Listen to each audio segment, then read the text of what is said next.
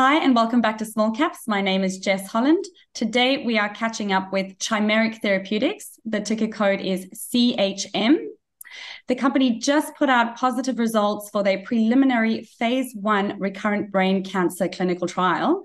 And here to tell us more about this very exciting news is the Managing Director and CEO, Jennifer Chow. Hi, Jennifer. It's lovely to have you on the show. Hi, Jess. It is wonderful to be here today. We're very excited. Fantastic. So Jen, just to get straight into it, you released new clinical data this week for CHM 1101. For those who aren't familiar with this, can you start by giving us a little bit of a background on this asset? Yes, I'd love to. So CHM 1101 or 1101 is also known as chlortoxin CAR T.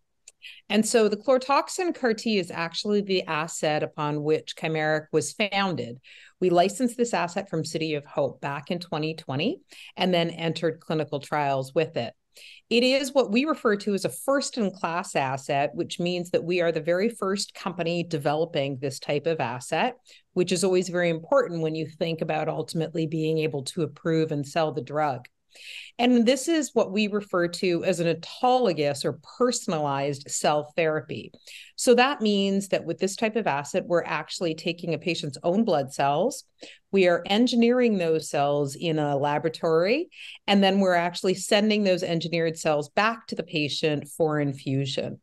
So, that's just a little bit of background on the asset itself. We believe that the asset is incredible and has great promise for the future, and certainly are very excited about where we're seeing what we're seeing today and where we're headed.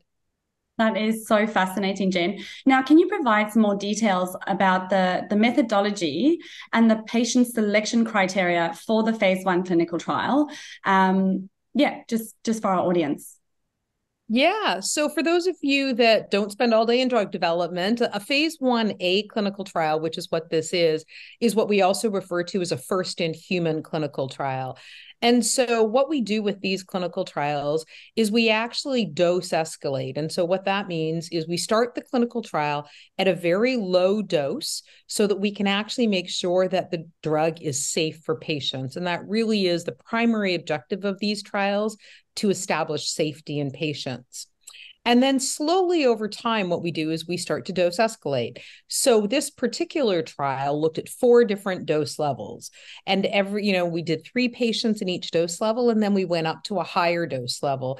And all the while, we were looking to see what the safety was and make sure that the drug was safe for patients. So that really was the objective of the trial. We obviously also look for efficacy in the patients as we're establishing the safety, but that's really the difference with first in human phase 1A trials. And with this particular trial, in terms of the eligibility for the trial, patients had to have recurrent glioblastoma.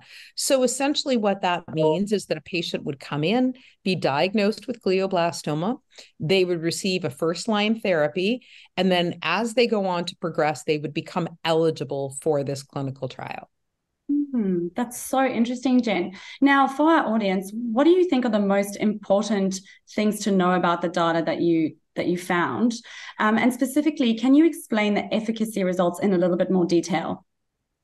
Yeah, I would love to. I would love to spend all day talking about the efficacy results as well as the overall results of the trial. So, first and foremost, there are really 3 things that we look for. And as I just mentioned, the primary one being establishing safety. And then we look for what is called disease response. And really that is just as it sounds, we're looking to see whether or not a patient responds to the therapy at all. And then the third thing that we look for, and this is really the most important thing, is whether or not the therapy is actually making a patient live longer. So with our clinical trial, we were able to establish safety. And so generally what we saw is that all patients that were enrolled in this trial across all 4 dose levels were able to tolerate the therapy quite well. And so there were no what we call dose limiting toxicities. There was no CRS, which is something that is often attributed to CAR T cell therapies. And there was no tumor lysis syndrome. So overall, we were very pleased with the safety we established. In terms of the response rate, what we saw was that 55% of the patients that were treated achieved a disease control or disease stability. And that really is phenomenal when you look at the historical controls of about 20 to 35%. So certainly we were very, very excited about what we were seeing with this disease control rate. And then most importantly, we were able to show survival. And so generally, as patients enter that, recurrence and they move into a second line therapy in glioblastoma, you expect their survival to be about 7 months. As they head into third or fourth line, obviously that expectation comes down. And our patients were actually fourth line the patients for the most part. So we were very pleased when we were able to see 9.9 months of survival for those that achieved disease control. And even more exciting was that we were able to see one patient who we know actually survived about 19 months. And there's a second patient that is now at about 14.4 months. That patient is actually alive and remains in follow-up. So very excited what we're seeing with the survival as well. Wow, Jen, that's really, really impressive, and so many things that I want to unpack over there. But first, you mentioned that the patients were sort of heavily pre-treated or late stage. Can you give us, Small Caps audience, sort of an idea of what does that mean and why is that important? Yeah, it's really important when you think about trying to be able to set down what you would expect to see in these patients. Right. And so, we always want to be able to assess the data that we have against historical analogs, other clinical trials, what you would expect, how you would expect these patients to do. And so that's why it's, really important for us to understand this. What you really see is that normally in glioblastoma trials, patients are treated in what we refer to as second line. So just as I said, their disease recurs, then they get at a second therapy. That's second line. If the disease recurs again, then they go on to a third therapy, third line, and so on and so on. And generally, all of the clinical trials that we've seen and the other assets that are approved in this space have treated patients in second line. Our patients we now know were actually patients that for the majority of them were treated in fourth or fifth line. So these are patients that had gone through first, second, third, and sometimes fourth line therapies before they actually came onto the clinical trial. And this is really important to understand because what you would expect is that the survival of these patients as they enter the later lines is diminished. And so to be able to see the survival that we did see in these patients that were fourth and fifth line patients really make the results all that more meaningful for us. Yeah, that's so interesting, Jen. And just sticking with the topic of the survival outcomes that you managed to achieve so far, with one of the patients exceeding 18 months, that's quite remarkable. What insights can you share with us about the potential sort of reasons behind the extended survival rates in heavily pretreated patients? Yeah, you know what? I think that is just one of the $1 million questions, right? Is particularly as you develop cancer drugs, what we always want to be able to understand is why someone responds and somebody else doesn't, and why somebody actually derives more benefit from a therapy.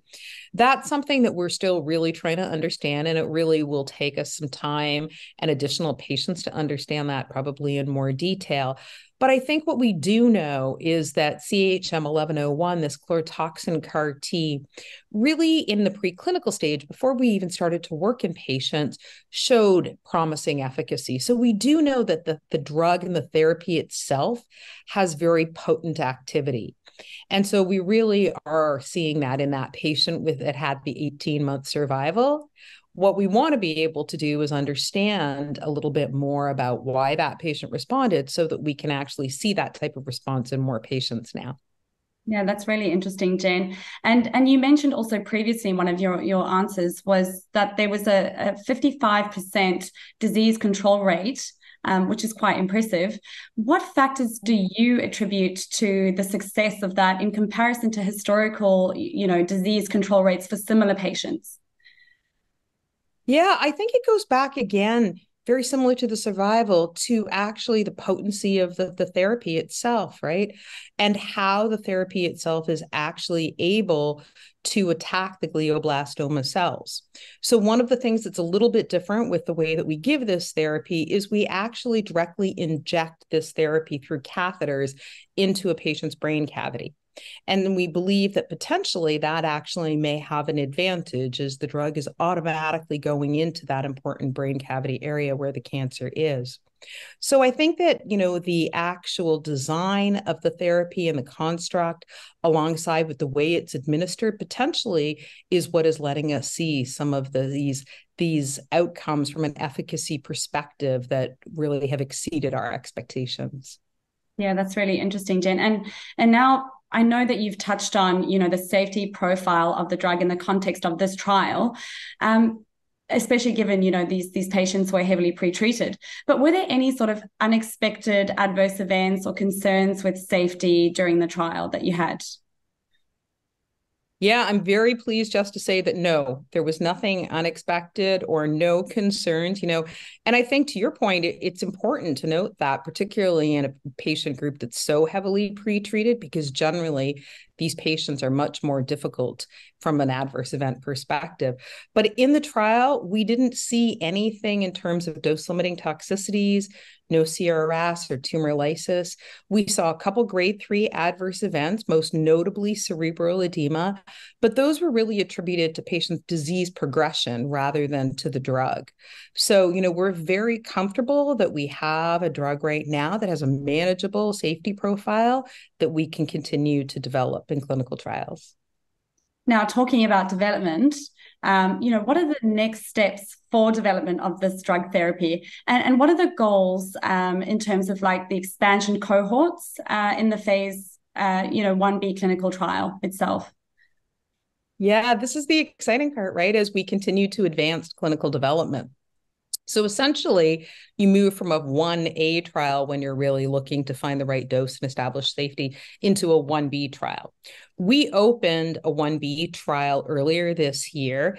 And really, what we wanted to be able to do was have the framework laid in the event that this data was positive so that we could really start to advance development more quickly. That 1B clinical trial has started off and it's enrolling patients in Texas. And it actually started off as what we call a dose confirmation cohort.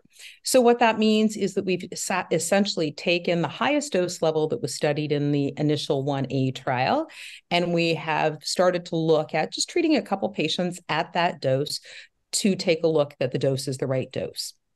What we had said is that, we were going to wait to see what this data looked like before we committed to whether or not we were going to advance development through to the expansion cohorts. So we were very excited when we saw the data and really felt that it absolutely warrants us moving forward with it into those expansion cohorts. What the expansion cohorts do, and generally we treat between 12 and sort of 30 patients, is they allow us to say, okay, we found the right dose of the drug. Now we actually want to really show the efficacy signal in a broader group or in a larger group of patients. And that allows us to then go to the regulatory authorities and say, look, we've been able to show that this group now of 30 patients or 20 or 30 patients has this level of efficacy. We want to move this into a registration trial. And that is really the registration trial is really what allows us to commercialize the drug and then be able to get it out to more patients. Yeah, Jen, so you mentioned sort of the regulatory side and also commercialization of the drug. I know this is probably a little bit preemptive, but what comes next for, CHM 1101 and Chimeric as a whole? Yeah, it's a great question. So I think with CHM 1101, really we want to be able to move this into the 1B expansion cohort, treat that number of patients that is then required by the regulatory agencies so that we can move into a registration trial. Our goal is always about making sure that we're looking for the most simple path to get from where we are to the patients that need the therapy. And so certainly that is really what we're going to be focused on now with CHM 1101. For Chimeric more broadly, obviously, this is great news, but we actually have 4 ongoing clinical trials at the moment with all of our assets. So we are continuing to develop our assets and really continuing to move all of the assets forward now in clinical trials and really see an action pack sort of next 12 to 18 months with a lot of clinical trial activity. Oh, Jen, well, it's just it must feel so good to work for a company who's doing, these things that can help humanity in the future. So I just have one final question for you, Jen, and that is, can you give us 2 or 3 sort of, key points to summarize, why you believe that CHM is potentially a good investment for our audience? Yeah, I think that's a great question. And thank you for asking it, Jess. I think that there's probably 3 in my mind, 3 key things right now. I think that Chimeric has an incredibly innovative portfolio, but it's highly undervalued if you actually look at our share price and our market cap right now. As I said, we now have 4 clinical trials ongoing, and we have 2 assets that have actually shown positive phase 1 data. And when you compare that to companies that still are in preclinical, I believe that our assets and our innovation and development really make us undervalued. I think the second piece is really about where we are with our development, which is really important in today's market. When you think about value realization for investors, ultimately we want to be able to look at realization through either a sale of the asset or the company or out licensing. What we know in today's market is that pharmaceutical companies have raised their bar. So before, when they would sit down and have conversations and potentially look at doing deals or M&A, they may be willing to look at preclinical data. Now, you can't even get in the room with preclinical data. You absolutely need to be able to come and show them clinical data. And so I think the second part is really about the fact that we have clinical development right now. And we're really at this place moving into 1B trials where we have the opportunity to start to engage for real value realization. And then I think the third thing is that, I think everybody has been challenged, and we are all keenly aware of how difficult this market has been. And I think we take that very seriously. We've really been doing our best to navigate all of the challenges that this particular market bring us. We've worked very hard to prioritize our programs to be able to advance and spend our cash against our clinical programs. We have been very diligent in our cash preservation. We don't have office facilities. We've cut back our team.